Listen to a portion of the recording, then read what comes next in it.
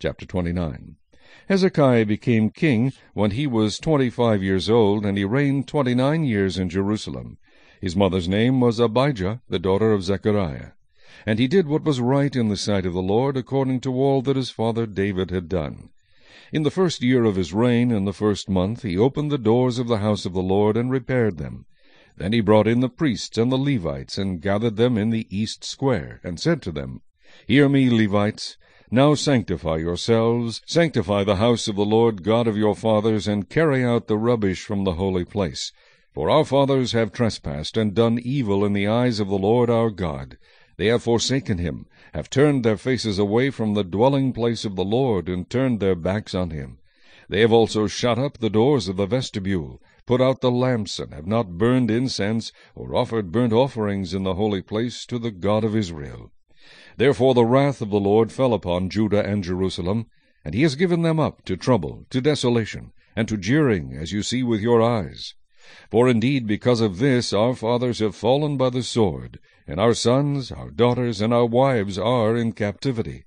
Now it is in my heart to make a covenant with the Lord God of Israel, that his fierce wrath may turn away from us. My sons, do not be negligent now, for the Lord has chosen you to stand before him, to serve him, and that you should minister to him and burn incense.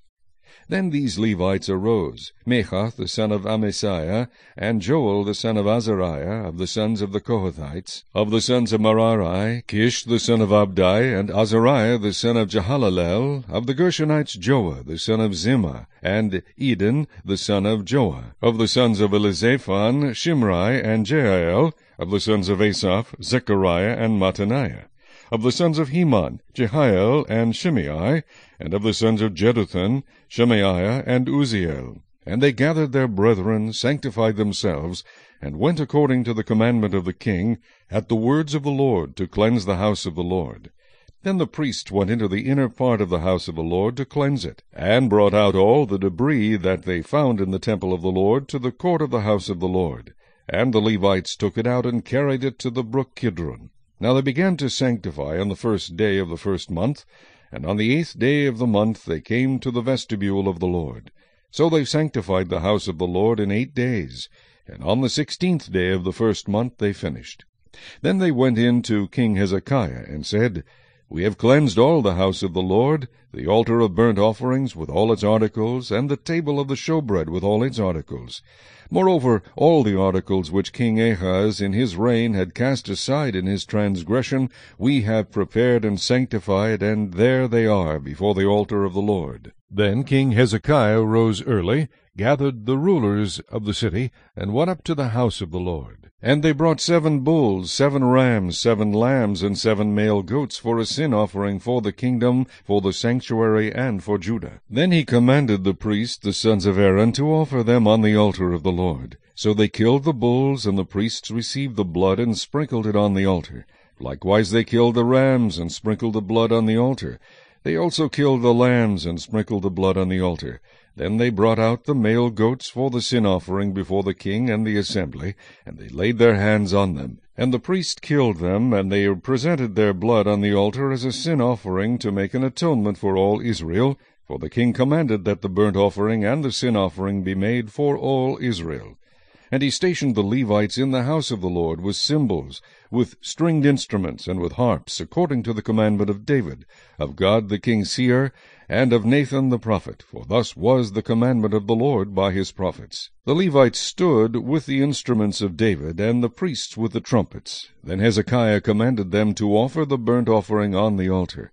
And when the burnt offering began, the song of the Lord also began, with the trumpets and with the instruments of David king of Israel.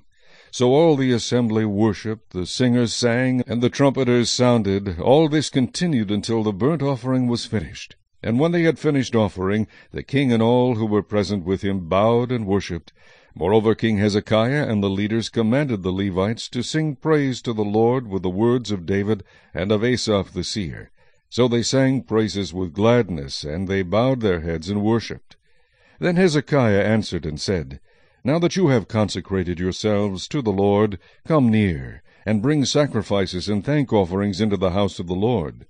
So the assembly brought in sacrifices and thank offerings, and as many as were of a willing heart brought burnt offerings. And the number of the burnt offerings which the assembly brought was 70 bulls, 100 rams, and 200 lambs. All these were for a burnt offering to the Lord. The consecrated things were 600 bulls and 3,000 sheep. But the priests were too few, so that they could not skin all the burnt offerings.